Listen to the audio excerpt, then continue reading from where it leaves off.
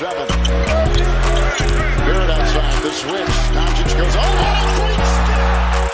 And then he hammers it home! Broke his ankles! What's going on, guys? Welcome back to a brand new video. I hope you guys are doing well. If you end up enjoying this video, be free to give me a thumbs up and click that subscribe button for more content. Thank you so much for clicking on this video. I really greatly appreciate it, and I appreciate all your support, especially the members. Thank you so much for being amazing and sticking with this channel. But anyway, I'm actually going to be talking about the adjustments the New York Knicks must make if they want to come out victorious versus the Atlanta Hawks. Of course, briefly summarizing the game, we fought our ass off. After being down 11 in the first quarter, definitely got off to a sloppy start offensively. No one could hit shots. I can kind of give them a pass and be like, it was jitters, but it was Trae Young's first playoff series as well. He's a young player, he's younger than Randall, but it's different for everyone at the end of the day. But we didn't execute when it came to 48 minutes of basketball. Julius Randle didn't play well. RJ Barrett started to get things better, started to get things going in the second half. Reggie Bullock struggled. He was 0 for 5 from downtown. Nerlens Noel, you could say he kind of had an game. I thought Taj Gibson played well. I thought Emmanuel quickly played well. I thought Derrick Rose played well. Let's just say the bench was amazing. I thought Obi Toppin had some solid productivity as well out there on the court. But yes, we are going to be talking about some adjustments that have to be made if we want to beat the Atlanta Hawks tomorrow. It's kind of a long list as I'm going to be going down like these bullet points here, but thank you so much for clicking on this video, and let's get right into it. As the first thing we're going to get into is bench Elfrid Payton. I've had it. I'm a New York Knicks fan. That means I'm going to be a fan of Elfrid Payton until he does something stupid out there on the court. I never root for him to fail at all. But it's just so freaking frustrating watching him out there on the basketball court. Plain and simple. I get what he brings solid defensively, but lately his defense has been overrated as crap. We know he does nothing offensively. When he goes to the hoop, there's literally no hesitation moving his arsenal. There's no ball fake. There's literally no energy. And we can't even say Derrick Rose is a spark anymore because he's pretty much our starter. Elfrid Payton does not play starting minutes. He's literally out there 5 minutes. He craps the bed, and we bring Derrick Rose in to be a security blanket. Elfrid Payton has been absolute dog shit. And I just don't know what to say. At this point, you start a Derrick Rose. You still have Alec Burks coming off the bench. You still have Emmanuel quickly. You still have Taj Gibson. I know he doesn't really score the ball that much. I know Derrick Rose is better with the second unit, but you can't afford to get off to another slow start. This isn't the regular season. These games are way, way more valuable when it comes to the series here up against the Atlanta Hawks. And I get it. We need that spark. What if Alec Burks is off? Can you count on a rookie of Emmanuel quickly? Can you count on Obi? Can you count on Taj Gibson? But at the end of the day, Thibs already plays the starters a lot of minutes. Derrick Rose is going to get those huge minutes off the bench, and Alec Burks can play off the ball as well. But I think this is a move that has to be made. We started off way too poorly offensively because at the end of the day, your point guard is your leader. He controls the flow of the game. He motivates the team.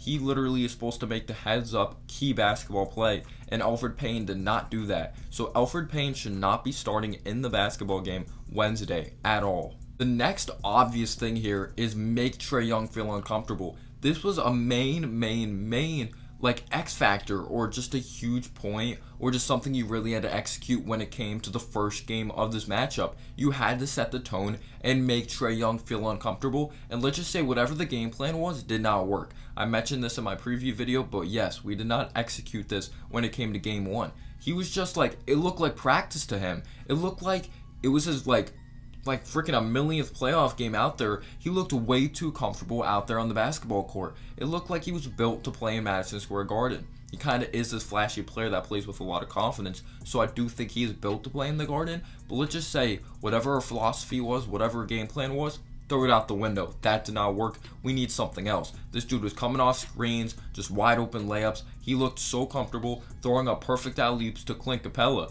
But I'll say this, I actually thought Taj Gibson did do a very solid job rebounding the basketball. That was like the main thing I really had concerns with, rebounding the ball.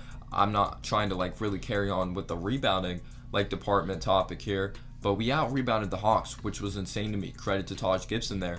But yes, we gotta make Trae Young feel uncomfortable, which really brings me to the next point, the pick and roll. Can we frickin' stop the pick and roll? That has been a problem all season. No matter who is in the pick and roll, we can't stop this fundamental play of basketball. One of the most fundamental plays of basketball, we can't stop. but I gotta give credit to Trae Young. I gotta give credit to a Chris Paul. Those players run it like to perfection. They're so smooth coming off the screen. They're just absolutely amazing. They know when to put up that floater in the lane. They know when to go all the way. They know when to dish it down low, if it's with a bounce pass, with an alley-oop. But yes, it literally looked like practice. I don't know if it's me, because there is a lot of risk when it comes to this, leaving guys open outside on the perimeter or leaving a Capella open down low. I'm doubling him before the screen even comes, because yes, they have three-point shooters. DeAndre Hunter, he was kind of missing some open shots, but Bogdanovic, good shooter. Kevin Huerter's kind of he's been inconsistent from downtown.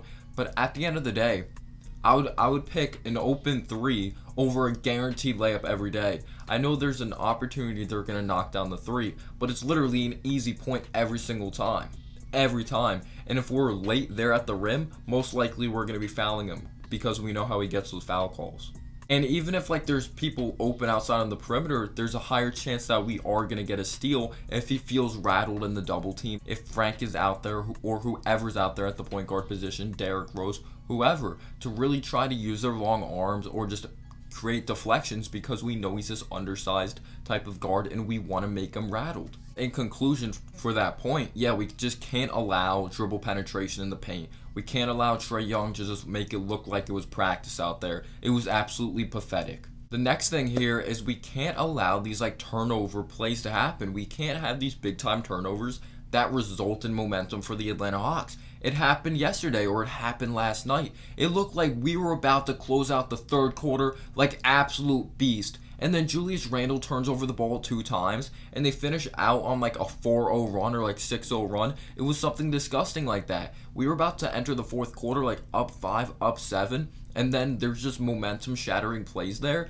Like the momentum, it just all went away because of big time turnovers. We got to be smart with the basketball. We got to take care of the basketball. So yes, the next point is Julius Randle. What's Julius Randle really done in his NBA career? Turn over the basketball, specifically with the New York Knicks. And now talking about Julius Randle, I know he's our #1 option, but he has to take smart shots. He has to let the game come to him. He has to stop taking these unnecessary fadeaways in certain situations. You got to trust your teammates, and he did not do that in yesterday's game. But yes, you could say there were some jitters, but I want no more excuses after game 1. But whatever the Hawks did, it was a good game plan to really make him feel rattled, really protecting him from not going to the basket, really shutting him off nicely. But that's also something we're going to have to do up against a Trae Young. Shut him off, whoever we have out there at the point guard position, so we do not allow dribble penetration to get back into that last point. Obviously, it's obvious. Julius Randle is our star player. We need him to play good. RJ's 20 years old. Can you rely on him as the #1 option? As much as I love Alec Burks and Derrick Rose, those guys come off the bench. You're going to need someone to be huge when it comes to the starting lineup. Because Reggie Bullock, next point, was non-existent.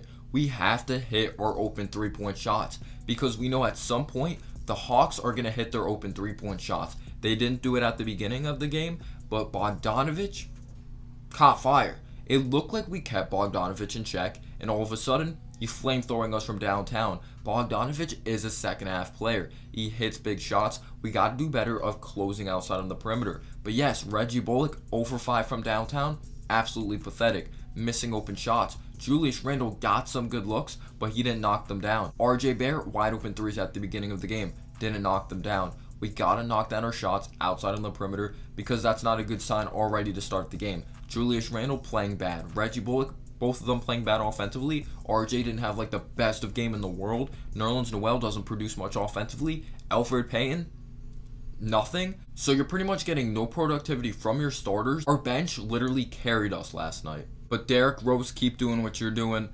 I have to give respect to Alec Burks. Keep doing what you're doing. Emmanuel Quickly, Obi Toppin, Taj Gibson. I hope you continue to rebound well when it comes to game 2, because you were absolutely electric with your deflections. And the Knicks really have to connect on all cylinders. Play every side of the basketball, like rebounding, shooting from downtown, defense, passing the rock, finishing well at the cup, hit open threes. Literally every part of the game, the mental part of the game, we have to execute. But thank you so much for watching. I appreciate you guys tuning in. And as always, guys, have a humble day or night. Peace out, y'all.